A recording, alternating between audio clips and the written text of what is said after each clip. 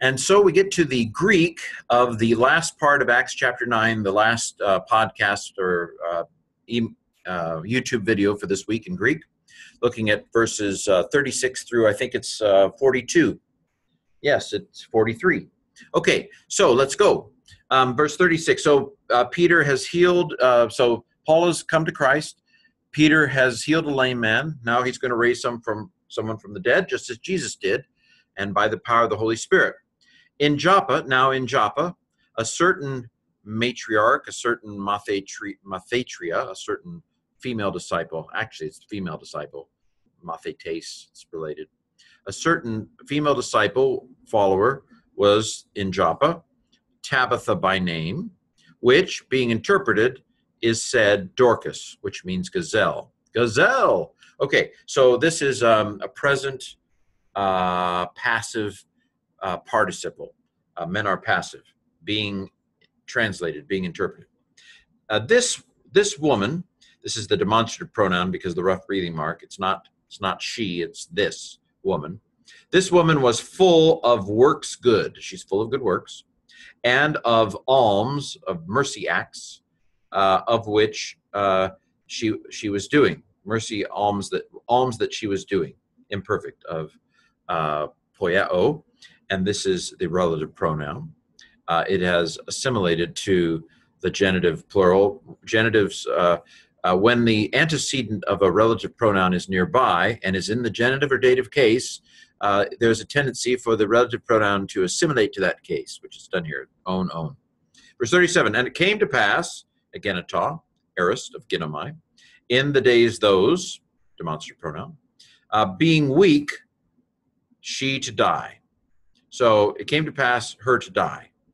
Infinitive, apothanane. It's the aorist infinitive because the than, I just have it memorized. Than is the aorist.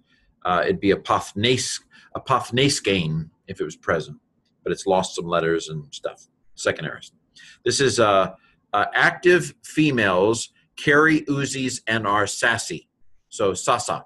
Sasa is the aorist feminine. So this is a aorist, sigma alpha, aorist active participle, accusative feminine singular, because that's an accusative feminine singular. So, and weak is a euphemism for being sick. So in some cases, so having been sick, having become sick, her to die. It came to pass her to die. The subject of an infinitive is in the accusative case. And having washed, aorist, because of the sigma alpha, active participle, because the unt, nominative masculine plural, because the s, and having washed her, they placed her in an upper room. This is the aorist of tithemi. The kappa alpha would normally make you think perfect, but in this case, it means it doesn't have the ti, so it's aorist. And the kappa alpha, me verbs do that.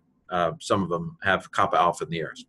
Verse 38, and Lydda being near to Joppa, this is a genitive absolute, noun in the genitive, participle in the genitive. The disciples, having heard that Peter is in Joppa, having heard, aorist participle, they sent two men, this is the aorist of apostello, to him, exhorting him, that's a present participle. Do not delay, this is a prohibition.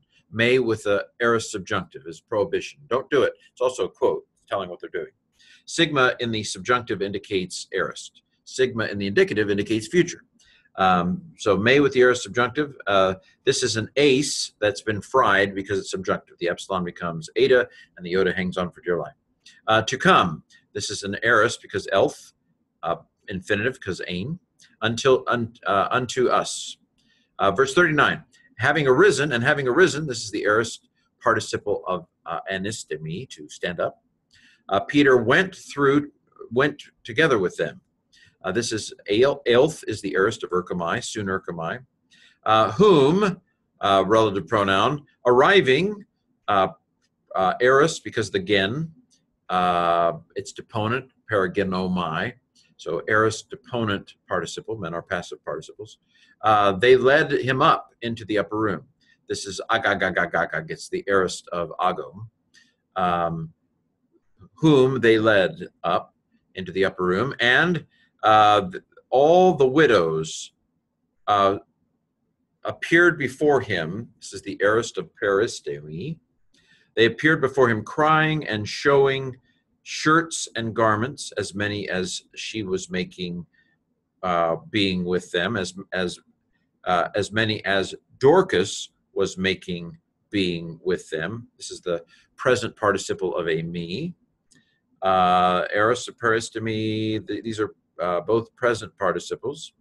This is present active. Active females carry uzis, usa. So it's a present active participle, feminine nominative plural from Clio. And then this is epideichnoumi. It is men are passive. I think probably middle we should go with here, and showing, present middle participle. Okay, verse 40.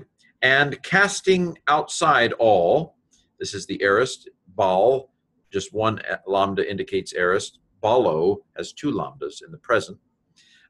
We see that with apostello too, right? In the aorist, it loses one of the lambdas.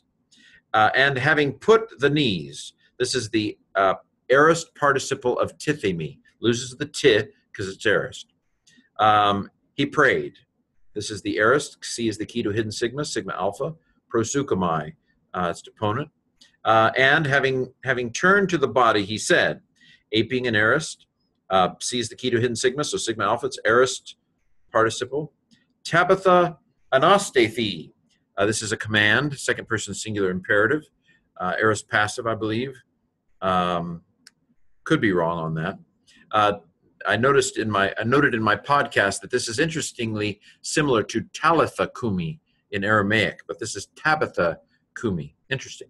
Okay, final page, a lot of Greek, sorry. And she opened, so in front of the de, this can mean she, even though it's just the word the.